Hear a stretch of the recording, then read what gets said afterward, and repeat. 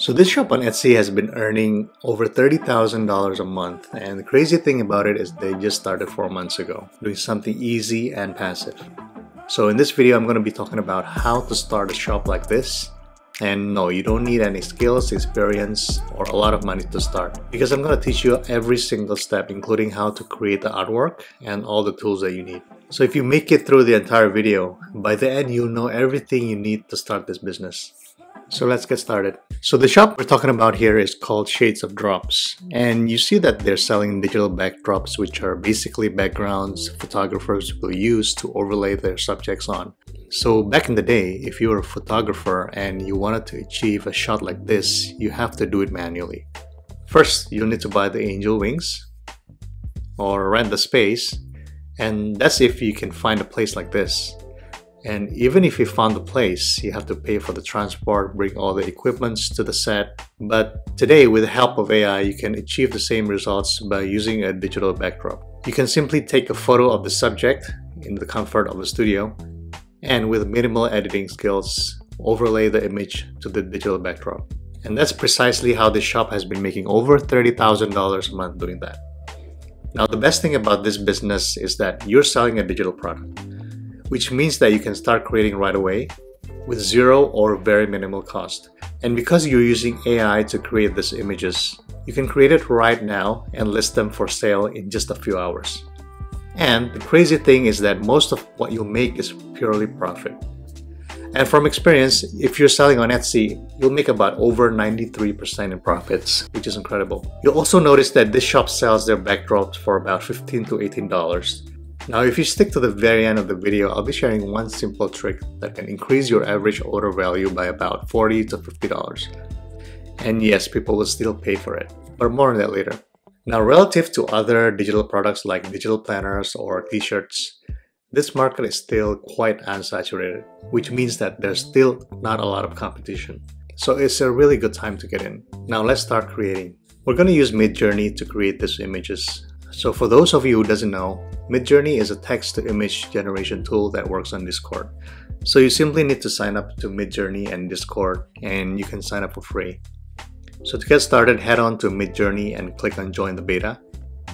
Accept the invite. And you'll also need a Discord account. And once everything is set up, you can add Midjourney to your own server so you don't see other people's images. Now you can click on the plus sign here and create your own server. Then you can go to Midjourney, click on any of the newcomer rooms, click on the Midjourney bot, and add it to your own server. Now we're ready to start giving Midjourney our prompts. Okay, so we're gonna start with this prompt I created before. Ultra realistic and extra large white angel wings with real feathers as a digital backdrop in a rustic palace, contemporary cinematic lighting, and I'm gonna put ultra wide shot, Midjourney version 5, and let's put the aspect ratio to 16:9. So after a bit of research, I found that there's a certain way you can structure your prompt to generate the best images. So first you want to start with the subject, where in this case is the white angel wings.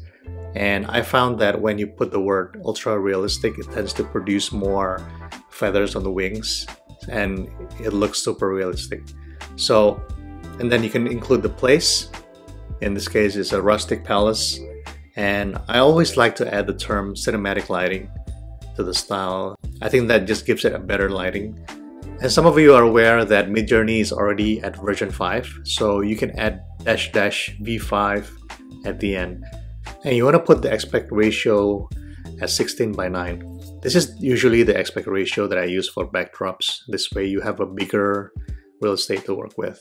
And there's also one more keyword that I like to add to my prompts. You can use this keyword to bring your artwork to another level. And the keyword I'm talking about here is adding an artist name. Yes, including an artist name will bring your artwork to the level of the artwork the artist produced. And I'm going to share with you this incredible resource where you can find hundreds or even thousands of artists and pick the style that you want. But please note that when you open the file, it takes a bit of time to load, so that's why you're seeing some black empty cells here and there. So give it some time and you can see all the images. Now, just as a disclaimer, I'm not the one who created this list. It's been created by someone who goes by the name Randolin4785. So credits to him by creating this resource. And this person has been generous enough to share this with everybody to use. So I'm going to leave a link to the file in the description for you. But let's leave the artist name out for now and let's see what Midjourney comes up with. Let's generate the image. Now this looks amazing, look at that. Now if you're happy with the image, you can upscale the image and download it. But if you want a slightly different variation of the images here, you can either click on regenerate here, which will refresh all the images, or if you like a specific image but you want another variation of it, you can click on V on the bottom here. So for example, if you want a new variation of image 1, you click on V1. And if you don't already know, Midjourney version 5 does have improved resolution. So if you prompt an image, all 4 images produced are already upscaled by default. So let's say if you want to use the first image, you can click on U1 and it will render that image instantaneously because it's already been upscaled. And just like that, I can open it in a browser and you can use the full-size image. Now I've heard from some people that some images generated are blurry even after scaling up. So if you have an image that is not as high res as you wanted, you can easily use a free AI upscaler like Upscale Media. You can just upload your image, set it to 4x upscale, and just in a few seconds you have your upscaled image and you can download it. And look guys, since you're selling digital backdrops to photographers, the last thing they want to see is pixelated or blurry images. So make sure that your images are higher resolution so they're easy to edit and work with. And trust me, you don't want to skip this step. Now that you already know how to create the backdrops, it's time to create the listing images to show how a person would look like on the backdrops. And as you can see, these types of backdrops are used for maternity or bridal shots. Now you might be asking, where can you find these images of people that I can use for my listing? Yes, you can use Midjourney to create these people as well. So not only can Midjourney create the backdrop, they can also create the subject. Alright, let's go back to Midjourney and ask it to generate a detailed photograph of a pregnant woman in a long, extravagant white dress on a white background, taken with a high-resolution DSLR camera in editorial photography style using a telephoto lens with cinematic lighting. And make sure you want to add ultra-wide shot version 5 and set the aspect ratio to 16:9. And let's generate. Will you look at that?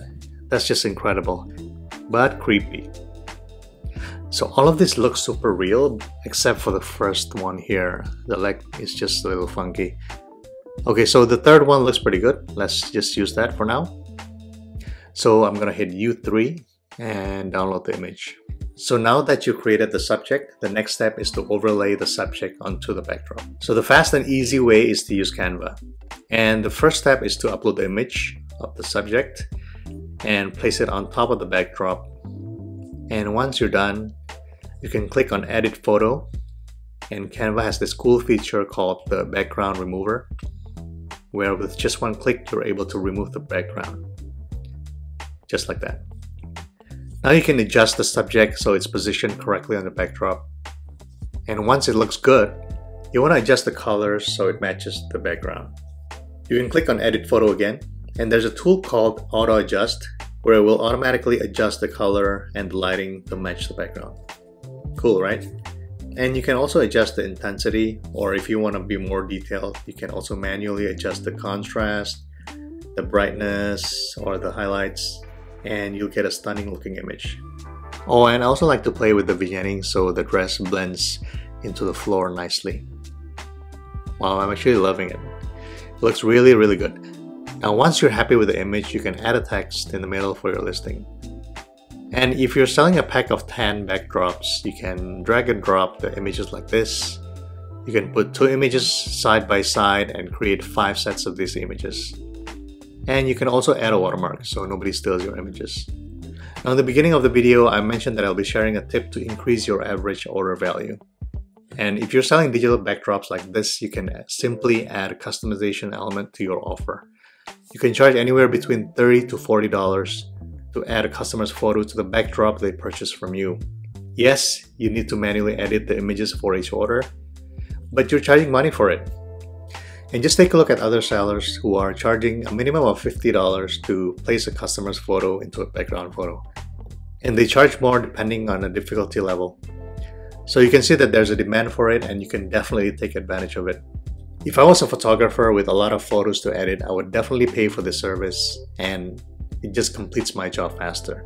And on the other hand, if I was the subject and I already have that picture of me taken by a photographer, I can simply purchase the backdrop for $15 and add another $30, $40 to have the seller edit the photo for me. And it will certainly be cheaper than going through a photographer to do it. So it's just a no-brainer for me, and the best thing is that there's no cost for you to add that option. And now that you're ready with the listing images, make sure you optimize your listing on Etsy to quickly get discovered on the platform. So I use a tool called Everbee that can check your competitors' listings, see how much they're making, including the tags that they're using for the listings. And you can also see how much search volume each keyword is getting each month. So you want to make sure that you're using these keywords in your listings, the titles, descriptions, and tags. Now, the only way that this can really work though is obviously you got to be able to create good design. But if you want to see other Etsy shops that's making over $20,000 a month, watch this video next. This is where I walk through 4 other stores that are killing it on Etsy and how you can start. So watch that video next, and I'll see you there.